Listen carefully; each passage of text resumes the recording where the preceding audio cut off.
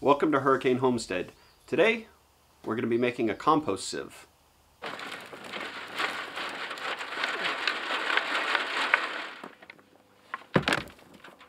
One of the things that I like most here on the homestead is when we have a problem or a need, is coming up with a good solution from right here on the property. Instead of going to the store and buying something, we have plenty of materials here. We could probably make it ourselves. We need a way to sift through our compost and dirt, pull out any large rocks or large bits of material that haven't quite broken down yet. Well, I don't have a compost sieve, so instead of going to the store and buying one, I'm going to go ahead and make some out of some scrap lumber that I've got and some old wire screen. Now this is a piece of lumber that I milled up with my chainsaw mill. Wasn't really going to use it for anything, I was just mainly seeing how the chainsaw mill worked. But I think this will be perfect for what we're trying to accomplish. We'll cut this down to some manageable pieces, attach the hardware cloth to it, and then see if that'll work well to make that sieve. I don't have a lot of material here to work with, so what I'm thinking is we'll just cut 1.5 to 2 inch sections for the long piece, and then we'll use the shorter piece to cut the sides. Set that to about 1.5 inches. Raise that up so it's just about 1/2 inch up above the board. And turn it on.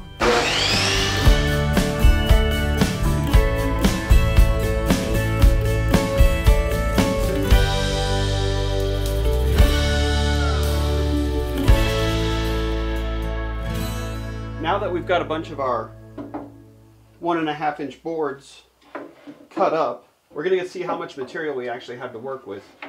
Cut out some of this rot. That one seems completely good. This one, however, is not. So we can probably do about 38 inches on that. Now this one is definitely the worst of the two. But it looks like maybe we can get about to there. Let's see how much that is. About 23 inches. Now I don't exactly have an entire plan in mind. I just know what it is that I need, and I'm kind of figuring out along the way what I think will work to get me there.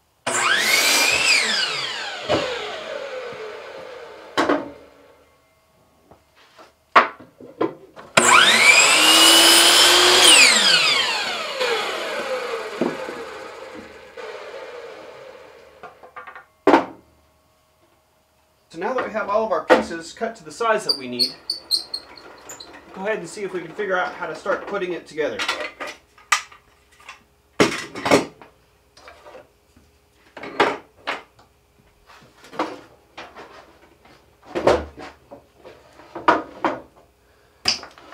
What I'm thinking here, so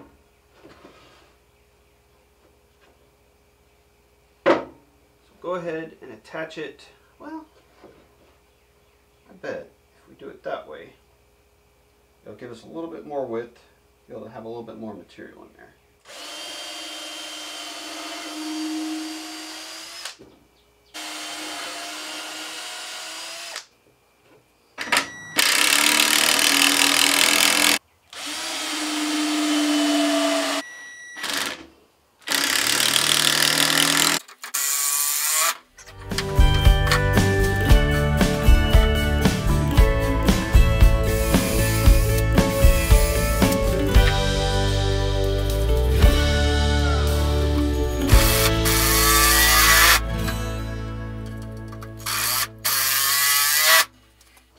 Now the other part of what we got going on with this, we're going to need some old hardware cloth.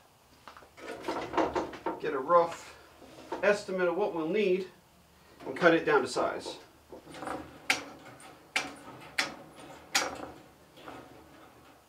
All we need to do is just tack it down in a few places, and then we can trim it up.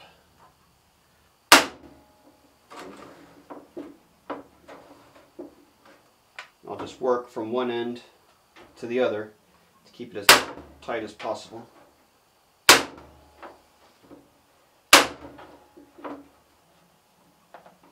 When I'm stapling diagonally across the little wire frame.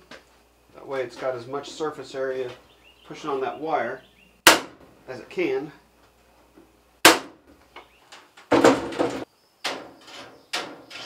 Now it would probably work just like this for what we're needing. Just grab it and throw some dirt in it and sift it around. But I have an idea. So like I said, I'm just kind of flying by the seat of my pants here, but I think that this would be nice if it had some kind of handles on it. So I have some scrap 1x material that we can use.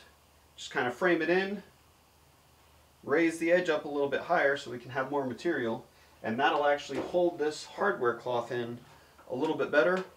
That way it won't be pulling on the staples will just be holding the hardware cloth material in place.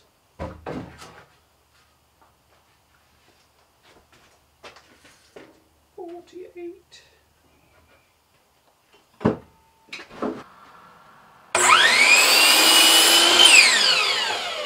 These two side pieces, these two end pieces.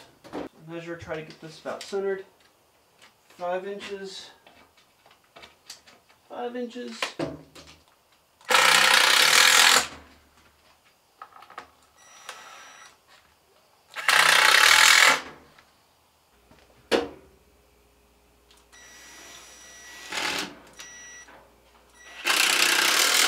There's 2.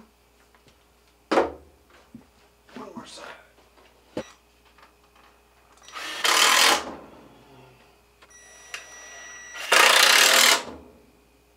And there we have it.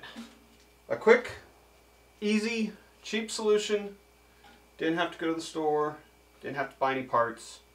All came off of scrap that we weren't even using here on the homestead. That'll work perfect.